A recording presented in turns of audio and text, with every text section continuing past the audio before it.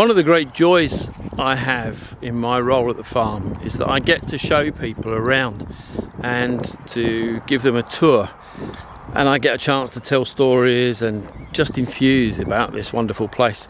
So what I'd like to do is give you a bit of a virtual tour. I've videoed this. It will take 2 or 3 different films, otherwise it'll be too long, but I just wanted you to get a chance to sort of see it in its context. So the next few minutes will be the first part, and then we'll do another one in a few days' time. At the beginning you'll see some building materials on the floor. It's because we're not being lazy and not tidying up. It's just that we've got a lot of building work going on at the moment, working on the kitchen that's going to be for the cafe when we eventually get that far. So here we go, enjoy the tour.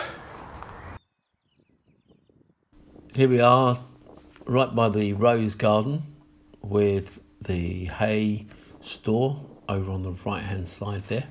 That planter right in front of us, the galvanised steel thing, was left when we first took over the farm. We probably used for some kind of water trough, but we've used it for planting out. Going through the doorway here into one of the old parts of the farm, past what's going to be the bakery and some new toilets eventually. Work under progress. This is the courtyard, which has been transformed over recent years. Absolute sun trap, beautiful place to sit and have your tea at tea time. This wall here needs a bit of work. It needs to have the pointing done, same as some of the others have done, but that's another job for the future.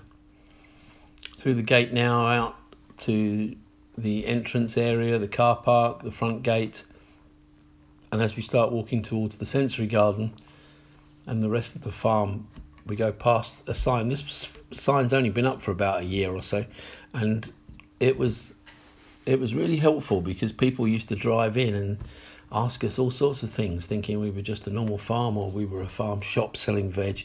So through the entrance to the sensory garden, there's been a lot of videos already on the sensory garden, so I won't go into too much detail, but this is really just a chance for you to enjoy a walk through as if you were just enjoying the time out. Obviously this is just going for it. We're walking at a bit of a pace going along.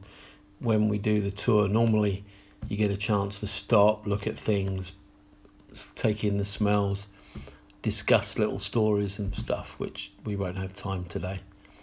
So past Russell's retreat or Russell's rest, past Carol and Bert's benches and the boat, orchard on the right hand side, which we'll go through in a minute, and then coming back over the gravel towards the rubber mulch.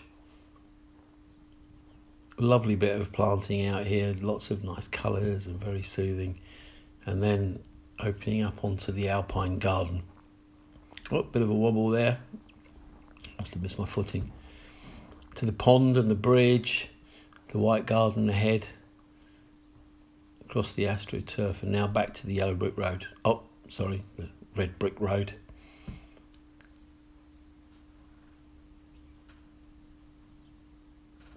And now into Narnia through the wardrobe.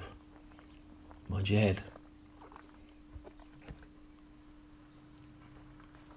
Okay, now into, oh, there goes Woody running ahead there, and my wife taking him for a walk. So we've got about 17 apples, pears and plum trees growing in the orchard, with this lovely path, curved pathway going through the middle, and the grass is just getting quite long. There's a lot of weeds and a few wildflowers in there. We're trying to make it more of a wildflower area. Past the bench on the right that was to remember Mark Smith, who tragically died a year or so ago. The brambles on the right hand side are a picture of what this place used to be like. It was, before we took over, it was just nothing but brambles everywhere. The gate that you can see down the far end used to be the main gate into the farm before all these houses on the right were built. The farm used to be 120 acres and it's now 13, but we don't mind that. It's a really good size for us. So just stop in this field and look at the alpacas. We've just moved the alpacas actually into another field, but I'll show you that on another video sometime. So now back down towards the gate, and you think, where are we going now? But all of a sudden, we turn left into the woodland walk. And when I take people along here, normally they go, oh, that's so lovely. I've quickly shown that, the sign on the right hand side. We like to have signs around, and they're really good for building up people. It's great just to give people something else to look at as you're going along. It takes them by surprise and reinforces good positive messages. So these woods were impassable when we first took over. There were branches coming out at every angle, and now it's a lovely walkway. Volunteers are not paid, not because they are worthless, but because they are priceless. It's another one of our signs up on the tree. Past the hedgehog house on the left there, and the fencing on the right hand side, all that wood over there has all been done from the branches that we've cut down. The flowers down here are dying out now, so we had bluebells and daffodils and tulips and wild garlic. It's a great little walk and really relaxing.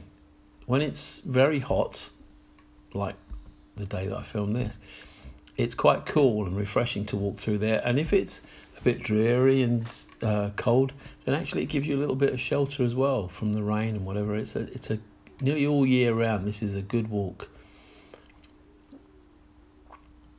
And it gives us a job to do as well. There's the woodland maintenance, which is nice. We built this little fence here to stop people going too far and going into the little stream that's at the end. At the moment, it really is a little stream because there's been no rain for so long that it's almost completely dried up. There is a little trickle that goes along there, but not much at the moment. So now we come out of the woodland walk. We've got the alpaca field on the left, freshly mown, and very short grass because that's what they do. They eat grass right down. Brilliant lawnmowers, like the donkeys. Those steps, you'll see that from another angle in a little while. And then this was a story. This bridge, years ago, had help from the DWP on a day. It was an epic day where a group of people were on one side of the water and a few others were on the other side of the water, and we just started hacking through brambles and bracken and trees and all sorts of things. Didn't even know that we were in the right place until we could see each other. And eventually, after one amazing day, we made it clear so we could actually see where the bridge needed to go. And then we built a bridge later on. So that's the stream carrying on. The fence on the left-hand side protects the reservoir, which is a balancing pond. It's beautiful, beautiful asset. Again, you've probably seen a couple of the videos that I've done on the pond and the bird life that we have. But it's protected. It's got a fence all the way around it, so we don't go in there.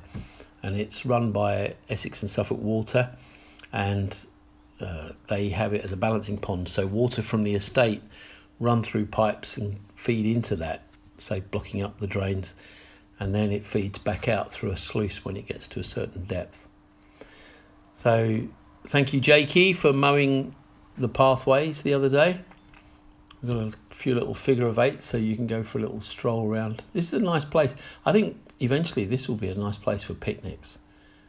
It's slightly close to Yarmouth Road, so you do get a bit of the noise from the traffic, but it's actually, these trees we're just walking past now, they're ancient plum trees. Beautiful, beautiful plums, very sweet, very small.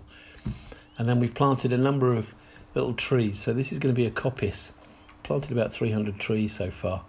You can just see the stick there on the left-hand side marking one or two of them. So again, a bit of maintenance. We don't get a lot of, we've got no water down here, so it's difficult to water them, but they're still surviving. They're doing okay. Oh, there's Woody again. Come on, boy. Come on, Woody. Good trick if you can get a dog to run in slow motion.